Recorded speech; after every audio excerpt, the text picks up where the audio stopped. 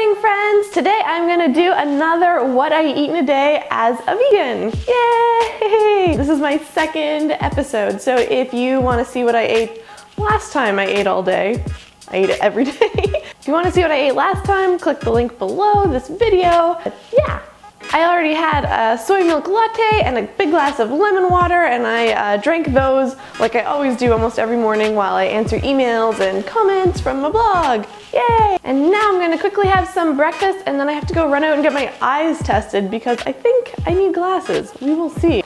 I picked up this cereal at the grocery store the other day, but I thought the word veganic was pretty goofy, so obviously I bought it immediately. Who doesn't want chocolate first thing in the morning? I want chocolate first thing in the morning. I always try to get a bunch of fruit in the morning because I love fruit and it's super good for you. So I'm gonna toss some raspberries in this chocolate cereal because raspberries and chocolate, I think so. So I just got my eyes tested to see if I need glasses. Apparently I do. This eye likes to think it's better than everyone else and likes to lead the way, and this guy's just left behind doing nothing. That's what I learned today. So I'm just gonna have some lunch now. I have some leftover sweet Korean lentils, which is one of the recipes I posted on my blog. I posted it maybe a month ago, maybe a little bit more, and it is one of the most popular recipes on my blog, just like that. And I'm guessing the reason is it takes just 15 minutes to make and it tastes so good. So good. The rice took way longer to cook than the lentils. I picked some romaine lettuce leaves from my garden. If you don't have a garden, you can go to the grocery store. And this is one of my favorite ways to eat leftovers because I get a bunch of greenage in. It's delicious. I get to eat with my hands, all good things. Just gonna pile in some lentil goodness like so. And some leftover rice. Sometimes I'll cut up extra veggies. Today I'm not going to because I'm lazy. I'll add a little extra sriracha because who doesn't like sriracha? And then I just roll it all up like a burrito. So good. It is so dark in here now. It's pouring rain out. Thunder! All right, and now it's time for me to make some dinner because I am getting hungry for dinner. Good introduction. I'm gonna make tofu bolognese. The recipe is on my blog if you wanna make it. I'll put a link in the comments below. I've got my recipe over here that I'm looking at because I don't remember my own recipes. Just some soy sauce, olive oil, nutritional yeast. If you've never had nutritional yeast before, I recommend trying it. It's got kind of a nutty, cheesy kind of taste, so vegans are obsessed with it. The first time I tried it, I did not like it, but now it's like one of my favorite things. Got some chili powder, garlic powder. Sometimes people tell me, they're like, oh my god, vegan food is so bland. And I'm like, dude, look in your spice cabinet. Your entire spice cabinet is vegan. Liquid smoke. If you've never heard of liquid smoke before, you can actually find it in the barbecue section. It'll be like right next to the barbecue sauces. It is basically the condensation collected from a fire. So it's natural, it's not a fake ingredient, and it really adds kind of like a smoky, meaty kind of flavor to things. So if you want to get that flavor, that is where you use it. So I've got my seasonings in there, very exciting.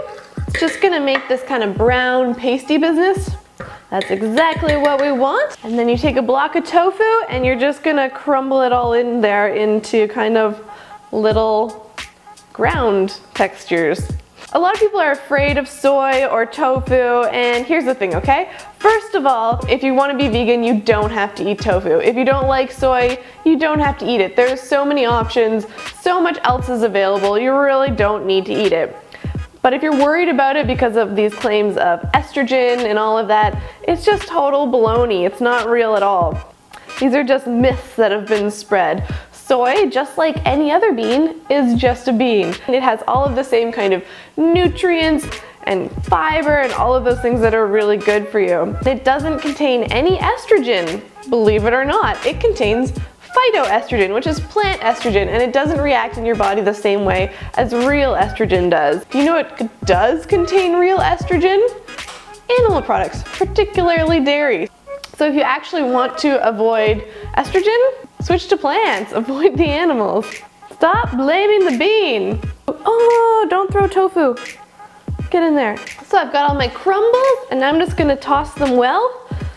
Just getting in there with my hands. Clean hands, please, because it's just a lot faster and easier sometimes. And it smells delicious. I always talk about smells in these videos, but you eat with your nose. No, you don't eat with your nose, but you know what I mean. They say that like smell is an important part of, I don't know what I'm saying.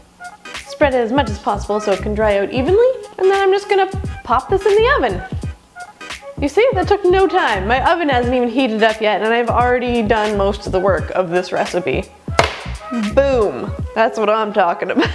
So for this pasta, I'm gonna be using good old regular store-bought tomato sauce. Don't tell my mom, she always makes tomato sauce from scratch. But I'm making the tofu from scratch. I feel like that's enough for this recipe. And I'm gonna be using a brown rice pasta. You can use regular pasta. Most dried pastas are vegan. You might just wanna double check to make sure there's no egg, but most of them are vegan already. I'm opting for brown rice because I always try to go for whole grains over more processed stuff because you know it's better for you, but honestly I hate whole wheat pasta. Brown rice pasta, as long as you cook it the correct amount of time, tastes pretty much the same as regular pasta, and so it is my go-to. Yes. Waiting for things to cook cause I'm hungry, la la la la la. I pulled the tofu out of the oven. You can see that the little bits are nice and dark and brown and the bigger bits are a little bit light. That's just what we want. So you just stir it in and the sauce will moisten it all up, make it lovely and chewy. And if you find that your sauce gets a little bit too thick, just add a little bit of water to thin it out. My pasta is cooked. I'm just gonna spoon over some of this gorgeous sauce. What? Check it, it looks amazing. I'm so excited. My stomach just growled like ferociously. A little bit of Parmesan, which is my recipe for a vegan Parmesan. Boom! Tell me you don't want that immediately. Delicious. And now I'm gonna have some popcorn as a snack while I go watch a movie. I love popcorn. I can eat truckloads of popcorn, but I try not to and stick to one giant bowl as a reasonable portion of popcorn. I got this new air popper, which I'm a big fan of, and then I like to sprinkle some salt and lots of nutritional yeast on top, and it's so delicious. I just like it a lot, okay? Eating things is what I do. Thank you for watching this video. I hope you enjoyed it. Let me know if you have any questions in the comments, and be sure to give my video a like and subscribe for more videos to come. Lots of delicious veganess to be had. Bon appetit!